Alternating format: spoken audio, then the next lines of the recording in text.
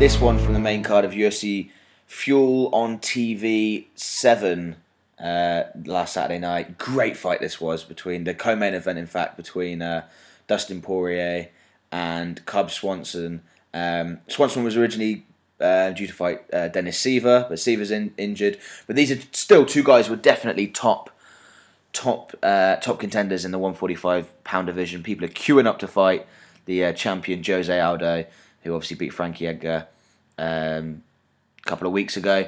In this fight, I think if I was scoring it, I'd have given it Swanson round 1, Poirier round 2, and Cub Swanson round 3. I felt that Swanson was so aggressive in the first round. It was really impressive to see. He was putting everything behind his punches. He said in the post-fight press conference, he says, 3-round fights hurt. I'm looking to get it done in 1, which is great to hear and fair enough. You know, both guys are tough. They will be aching now, that's for sure. But yeah, it was good to see he was putting all the punches. I think his aggression, his increased activity would have nicked in that round.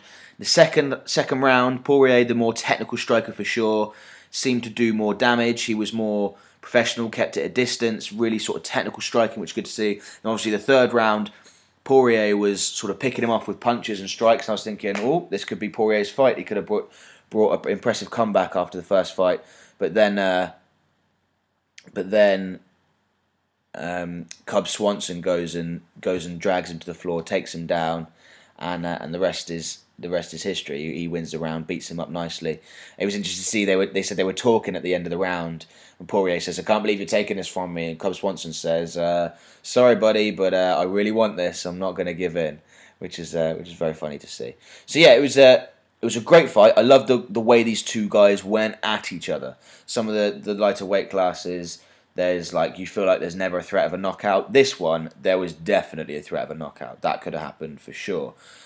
He had Swanson in the first round, especially. He had Poirier rocked a couple of times, and vice versa. Poirier landed some great shots. So Swanson moves up the ranks. He's probably, I would put him as a top 5 guy. These guys are ranked 6 or 7. Yeah, that seems about fair. Cub Swanson's been on a bit of a tear at the moment, so it may well be that he fights someone like Lamas or the Korean Zombie or possibly even Dennis Seaver, or maybe even Frankie Edgar, and then if he wins, comes through that next fight, he gets a shot at the champion Jose Aldo. So he's very close to a title fight. I think he's one big win away from that. Poirier's got to pick himself up, dust himself off, and get a couple of wins in, I think, before he gets a crack at the champion Jose Aldo, who of course is now going to be fighting Anthony Pettis. Can't wait for that fight. That one should be absolutely amazing. So psyched for that. But yeah, this has been MMA, bringing another fight review. Please remember to like and subscribe, and keep your eye out for more videos because they will be on the way, guys. See you later.